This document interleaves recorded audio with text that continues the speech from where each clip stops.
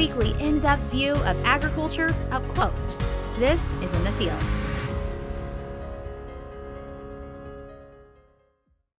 There is no doubt technology has had an impact on nearly everything we do in life.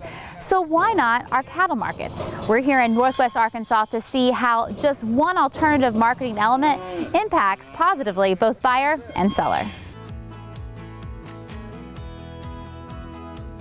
So most folks would have memories of grandpa or great-grandpa of loading their cattle up and taking them to the livestock market, and the cattle actually walking into a building across a sale ring and people standing around bidding on cattle that day that change ownership that day. We are in our 32nd year at Superior Livestock, and we are the nation's largest marketer of livestock. We sell more cattle than anybody in the U.S., and we sell them in truckload lots off the video and internet, broadcast on television, on our bigger sales and internet sales on the bye weeks, and we market those cattle on what we call a forward contract. So anywhere from what we would call immediate delivery, which may simply be a week or 10 days after we actually sell the cattle, to as much as months down the road. Well, let's talk about you and your day-to-day. I know that the truck that you pulled in is your office and your home away from home. Yeah, that's right. That's right. So for me and my customers, and I am a little different than the average Superior reps. Most of the guys, especially those that came before me, probably operate in a 250 to 500 mile radius from home. Me and my team, I've got 5 reps that work with me, but we ship cattle out of 13 states last year, from Idaho to North Carolina and North Dakota to Texas. So I put a lot of miles on. And this time of year, primarily what we're doing is we have been selling our fall-born calves. So as people out there listening, those are the cows that calved last fall. We've weaned their calves off. We've now sold those calves. This set of cattle we're loading today is some of the last of the fall-born calves I have.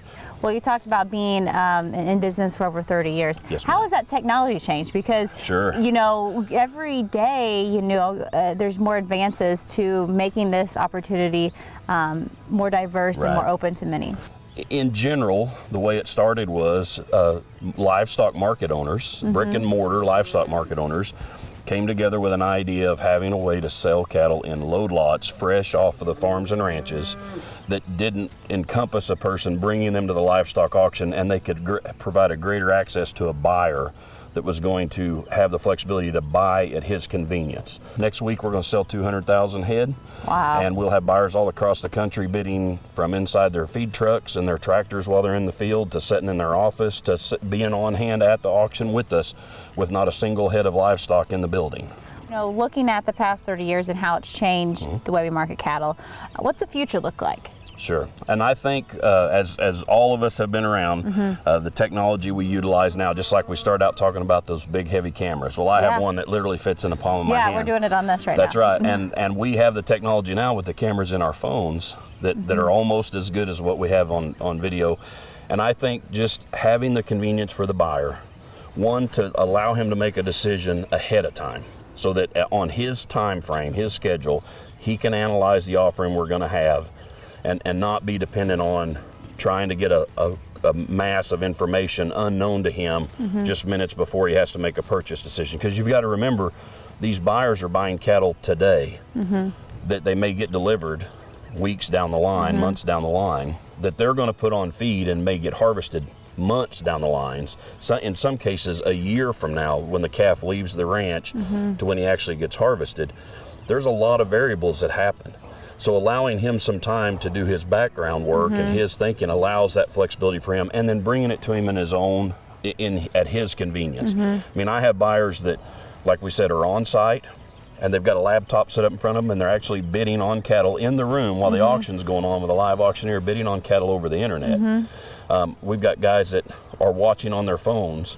You know, they're plowing cornfields and they've got their phone running on the auction. You know, there's a lot of times multitasking's great. That's right, that's right. But it all comes to them at their convenience for the buyer, and that's what's nice.